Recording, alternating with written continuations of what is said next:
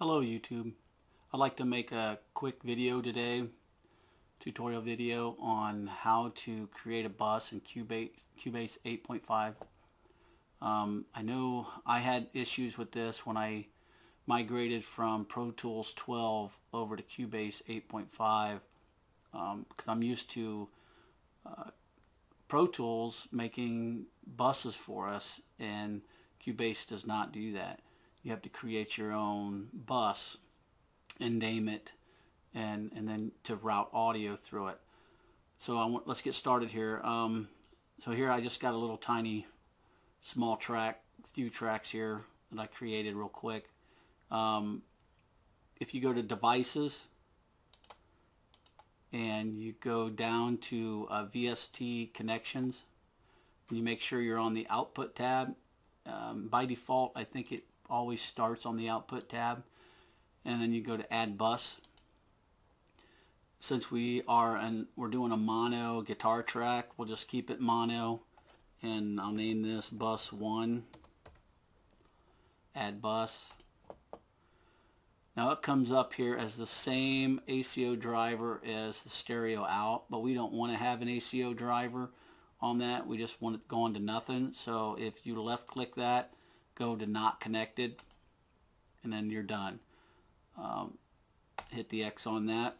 Now if we go up here to guitar, we will right click here and add a track and add an audio track, and I'll simply just name it Get 2, and we want that to be mono configuration and output routing to be stereo out, so add track. Okay, so when we go to Get, we want to make sure that instead of being stereo out, we would like that to be bus 1. If you look right here, I've got bus 1. So we select that. Get 2, if you select that, you want that to be receiving the output of that bus 1. So we select that. Now if we initialize or monitor that track, hit play, we should have readings on our meter. We do. So now you could actually record that guitar to that track. I don't know why you'd want to do that unless if you were summing a bunch of guitar tracks to a single stereo track or mono track, however you want to do it. But this is mainly, I want to go into Easy Drummer because this was kind of a tough situation to try to route Easy Drummer into a track to have drums from MIDI, because it's a little bit of a different way of doing things. So now if we go back to the guitar, and instead of guitar, I'm going to rename this drums, and I'm going to take this routing of this guitar track back to the stereo out, so we don't want it going in there anymore.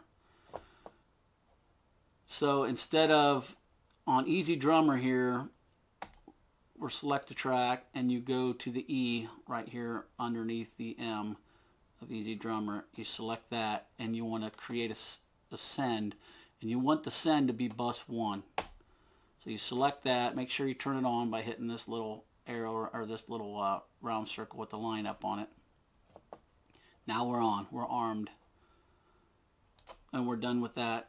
Now we want this drums track to receive that. So the input would be from bus 1, or output to bus 1.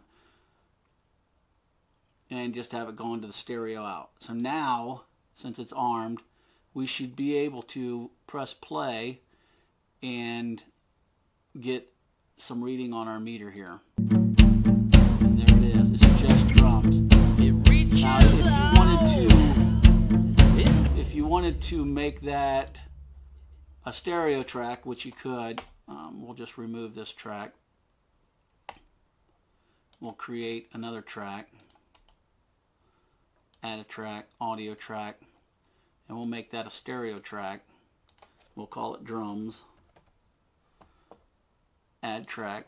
It'll be right underneath that.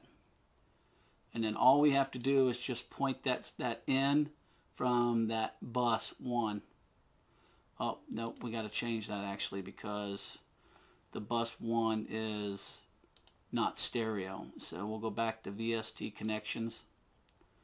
We'll remove that bus 1. We'll add a bus. It'll be stereo. We'll call it bus 1. Add the bus. Same thing, take that generic and make that not connected. We're done there. Now here on the Easy Drummer, we got to make sure we point that in the right direction. Again, we'll make a send. And we'll go bus 1. It's left and right because it's a stereo bus. Turn it on.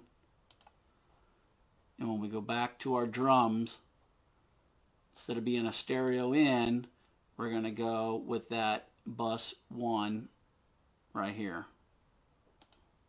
It's a stereo.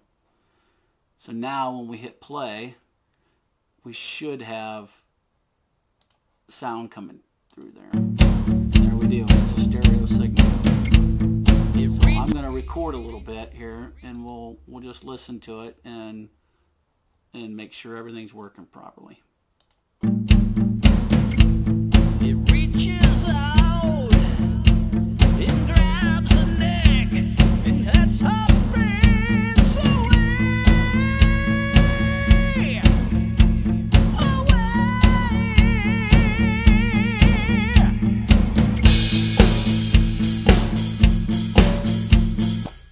And there it is. So now if I mute my drums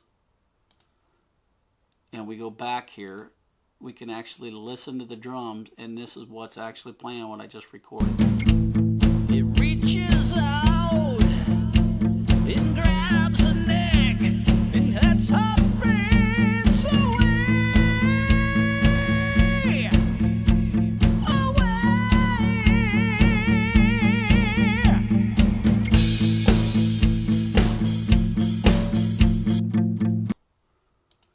And there you have it.